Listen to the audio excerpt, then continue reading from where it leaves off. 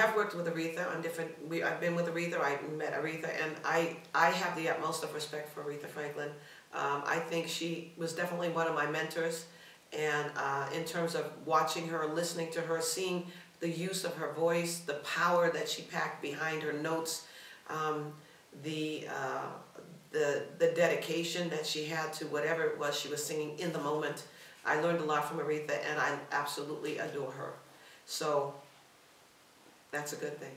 And I still adore her. And whenever she sings, I'm a baby. Now also young ladies that covered you, also going through the list, who covered you? I mean, all big pop stars covered your songs. Madonna? Well, I mean, Madonna is a phenomenon. I mean, she's a phenomenon. I mean, she has sustained a career. She has diligently worked through, I guess, quite a few obstacles in her life, and has managed to sustain a career over an incredibly long period of time. So, I mean, you have to give her her props because she's still around, and hey, she still looks pretty good. So, you know, hats off to Madonna. I think Beyoncé is an incredible woman, and I have a lot of respect for her.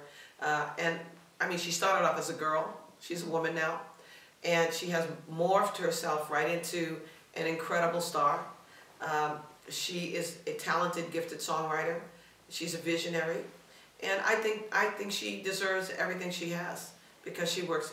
I've not seen many people that work like her.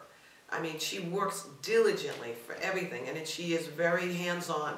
So I did work with her. We did the Divas concert together for MTV, and we were honoring Diana Ross, and we got to work together on that program.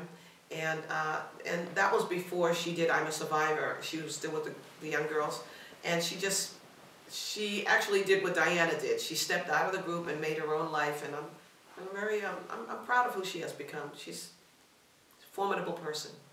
Maybe a word on Diana? Diana, she's a legend. I mean, like Aretha is a legend. She's a legend as well. And I learned a lot from Diana. You know, I think the things that I learned, Diana was very fashion conscious in her presentation as a young singer.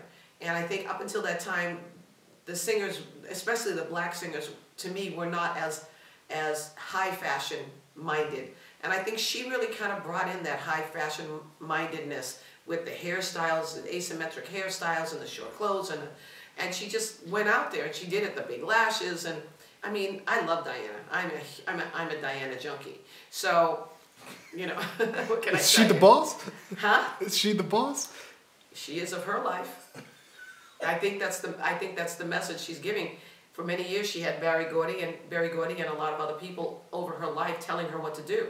And she got to a place where she wanted to be the boss of her own life. That's where that comes from. It's not that she's the boss of you. She's the boss of herself.